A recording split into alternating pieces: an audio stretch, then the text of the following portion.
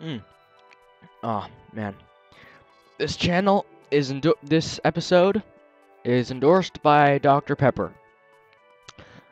I wish. Man, Dr. Pepper's good. Anyway, good morning, everyone. And welcome back to another PalPlays Pikmin, or PPP.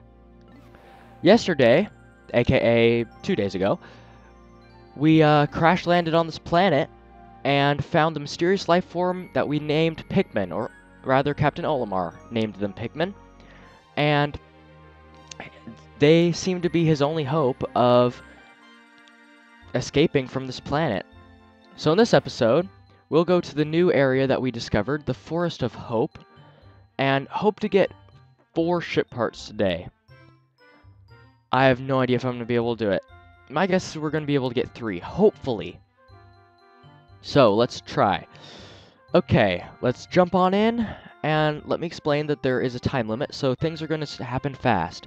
The days of Pikmin are 13 minutes long, so episodes are going to be shorter. I'm going to be doing 1 day per episode.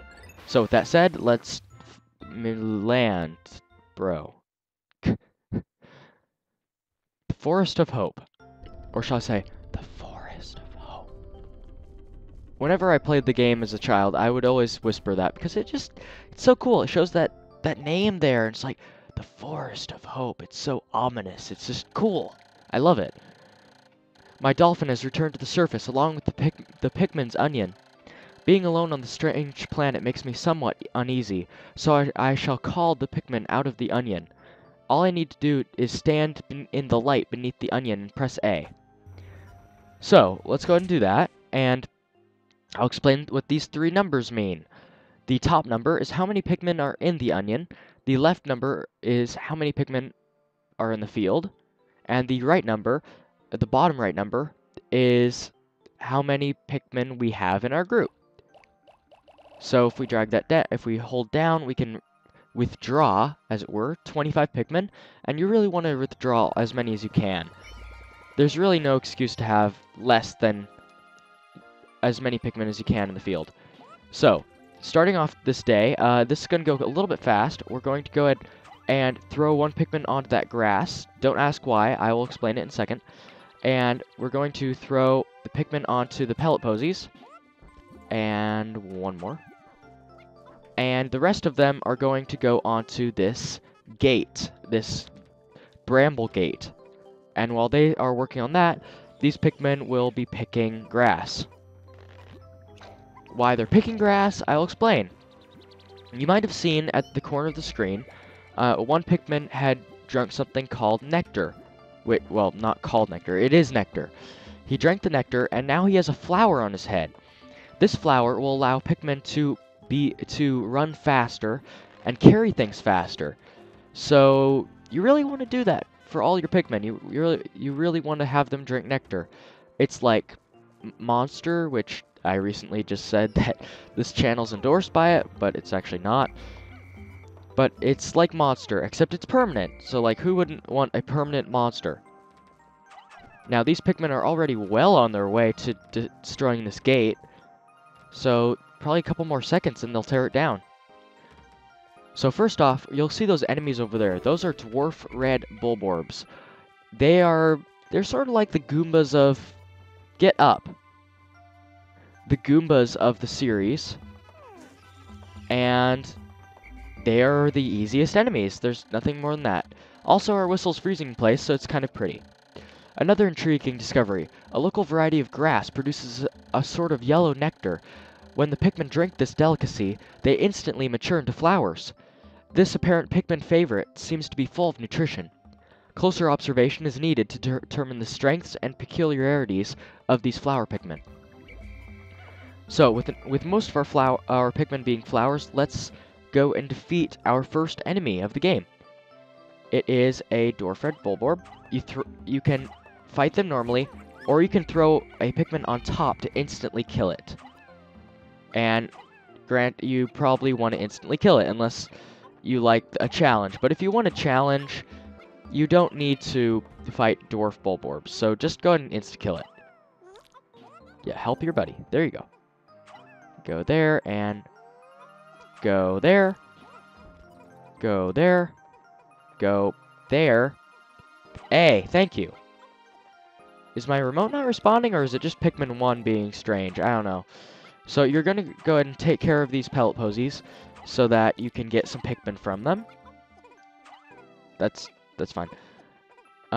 There's 2 right here, which I didn't get at the time, which I don't know why. There and there. Or there. Okay. Now, you'll see a big Bulborb over there. That is a spotted Bulborb. And you'll notice also that I threw Pikmin kind of faster than I should have. I mean, I kind of threw them really fast. If you swarm the Pikmin around the Olimar with the C-stick while throwing them, you can throw them faster. You can throw more in a short amount of time. Come on. No, we lost our first Pikmin. That was not supposed to happen against the easiest enemies in the game. Man, that really stinks. Okay, anyway. We can't carry anything, so let's go ahead and get our Pikmin back. And go ahead and pluck all of these, because we're going to need them. What do we have here? 40? That should be enough. Now, that spotty Bulborb is guarding a ship part. Now, you can kind of sequence break in this and the Wii version, and get a part when you're not really supposed to. So that will be our first part, even though the game didn't really intend for that to be our first part. But it's just so we can get it ahead of the collection curve, me using Magic the Gathering terms, and yeah, so we're going to collect a ship part. We're going to do it by throwing Pikmin on top of this ledge. Once again, if you swarm Pikmin, Olimar will throw them much faster than he normally does. And there they are. Now, you don't want to be close to this because in a failed recording of this episode, one of the 3 of them actually jumped, or 2, I don't know, just jumped in the water. They just wanted to take a swim, and it killed them. And that was really pitiful. So, yeah, they were not good Pikmin, like these guys are. This batch is good. These guys did their homework. Okay, so you want to throw all the Pikmin onto this guy from behind, and once again, you can either swarm him with the C-stick, or you can rapid fire them. I like rapid firing them better. I think it's just safer. And we didn't lose 1. So let's go ahead and throw 10 onto this guy. 1, 2, there. There. Okay, there's 10. And let's go ahead and find the shock absorber. This apparatus counteracts the shaking and swaying that normally occurs during flight. It's smooth sailing with this in place, usually. So let's go ahead and swarm this. This requires 30 to carry. And let's go ahead and grab him. Come on. And while they're carrying that, actually, let's make this happen faster and throw 2 here. That'll make things happen more quickly. And let's go pluck these Pikmin to take care of those dwarf Bulborbs while we're waiting for the stuff to come back. And we have 4. Okay. Zoom out, camera. Thank you. Get over here. Good boy. Okay, so we can do... Oh, we have just enough to carry this little dwarf and this pellet posy. So while they're doing that, let's head back because those Pikmin are almost there, and we can pick them up. Pick up the 52. There's 1. And there's our ship part, which will allow us to grab the 40 more Pikmin. Shock absorber. This nifty little device counteracts the shaking and swaying experienced in typical spaceflight. I've now recovered 2 of 30 parts. If I can find just 3 more, I should be able to increase my ship's capabilities. Now, what you want to do is you want to put maybe, let's see. Oh, I was wrong about these numbers. Okay, so apparently the number on the left shows how many you're putting in or taking out. So let's go ahead and put in 12. Don't ask me why yet, but it is important that we do. Let's go ahead and pluck these guys as well. Quickly, Olimar, quickly, Olimar, quickly, love you, man, just move faster. And He's almost there. 2 more. And let's go. Just camera zoom out, please. There we go. So, you can send 10 on that, which I'll do a little bit later. Actually, no, I won't. Because we could use that. Okay, so let's go ahead and kill this guy. My clock has indicated the coming of noon. From now on, I must pay close attention to the sun meter on my monitor and choose my actions accordingly. So, it is best for me to review my monitor's data. Across the top of my monitor are the sun meter and day display, which I haven't explained before. At the Tomet are my spacesuit damage meter and Pikmin gauges. From the left, there are numbers.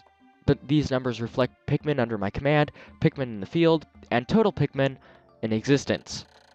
To adjust my monitor, I can press L, so stuff we've learned before. Okay, so let's swarm this guy again. Okay, don't kill any. Don't kill any. Good. Okay, now let's not set them on him. Let's go ahead and throw 1 Pikmin here. And with the rest, you saw a ship part in the corner. We'll get that in a second. But you want to take down this grate. Okay, he's over there. Now, while this is happening, you want to head back. You work. Okay, you want to head back and pluck the Pikmin that are remaining and use them to get the 10 pellet posy. Okay, are there 10 at base? I think there are, just barely. 1, okay, that's 6, 7, 8, 9, 10. Just enough. Oh, wait, no, we're short 1. But this guy will be our 10th. Come here. Good boy. Okay, we'll have him carry back the 10 pellet posy, and I'll explain the sun meter. The sun meter basically is just a track that the sun goes on that'll show your progress through the day. Okay, they are done. Let's go ahead and have them kill this dwarf. Now, come on, kill him. There we go. The dwarf bulborbs, when they're near a spotty bulborb, are actually kind of dangerous because they will call out to him and tell him, alarm him of our presence. So they're kind of dangerous and mean and jerkish. So anyway, let's just rapid fire these guys, and will it kill him? Yes, it will. Okay, now what we want to do is we want to dismiss these guys. Get up, get over here. Thank you. Dismiss them over here. They'll just do that, and while they're doing that, we'll just see what this thing is. It looks familiar. It looks like an onion, and it is. It is a yellow onion. And it will spit out a seed, just like the last one did. And if it will sprout, we can pluck it. We can pluck it. If it sprouts, there we go. There we go, punching the air. And we'll see a yellow Pikmin. And Olimar will say what this guy is all about. The color is different, but it seems to be a Pikmin nonetheless. First glance suggests this one has what, in some circles, could be considered very large ears. It looks like it may weigh less than the others. In what other ways might it be different from the red Pikmin? No matter. They are obviously quite similar, so I shall call this one a Pikmin as well. So, with this Pikmin, you want to have him start reproducing, I guess, immediately. So set him on the pellet posies. Sorry about the sniff there. I have allergies. I've said it before. And grab this guy, throw him back, and while he's doing that, let's go ahead and pluck the Pikmin, the new Pikmin, and send them to work on this. And yeah, there we go. And we'll pluck the new Pikmin. Now, I'm leaving this little red guy because he's obviously helping out. He's our buddy. So he's going to help out these yellow Pikmin. Also, I should explain, now that we have 2 colors of Pikmin, what would happen if you set 2 different colors of Pikmin on a dead bulborb so that they carry it to the onion? How that works is whichever color is carrying the item, and there are more of that color, that will be the color that will get the item, basically. So that's how it works. And while the onions are spread out right now, they won't be spread out later, so you don't have to worry about going from onion to onion. Go ahead and carry that, And carry this. There you go, and carry that. And carry this. There you go, we're doing very well. We have a kind of a rhythm going down. Now, while they're doing that, I'm actually going to grab these Pikmin and set as many as I can on this Bulborb and the ship parts. Go ahead and dismiss them and whistle just the red Pikmin. Okay, go ahead and grab that, guys. Grab that. Thank you. Grab that. Thank you. Now get over here. Grab it. Sheesh. Okay, come here. Get over here. Thank you. Okay, we have just enough to discover the Eternal Fuel Dynamo. It has an unlimited energy supply. It won't have to worry about saving electricity anymore, or I won't. It will make my fight for survival a bit easier.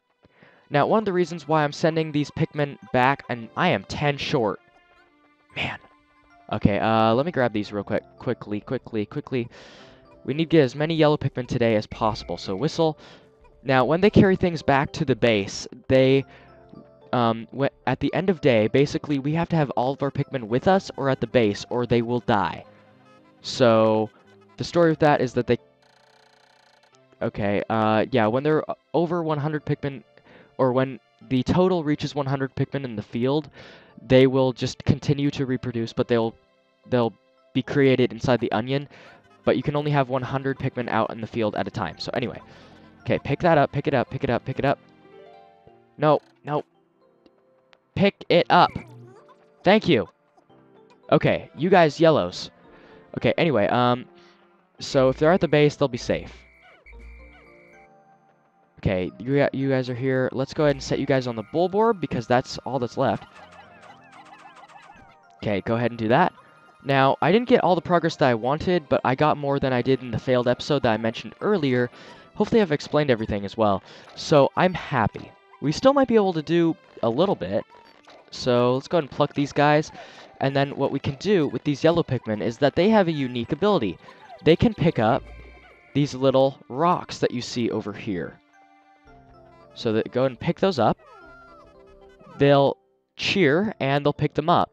Now, you can already tell that they're glowing orange, and that is scary. The yellow Pikmin have picked up some peculiar stones. Why did they decide to grab them? This action seems to be instinctive to the yellow Pikmin. But just what are these strange glowing stones? Brightly glowing cracks cover them. Perhaps the cracks indicate there is tremendous power locked away within. This merits further research. Now, they don't explain it any further than that if you take these... yeah, I get it.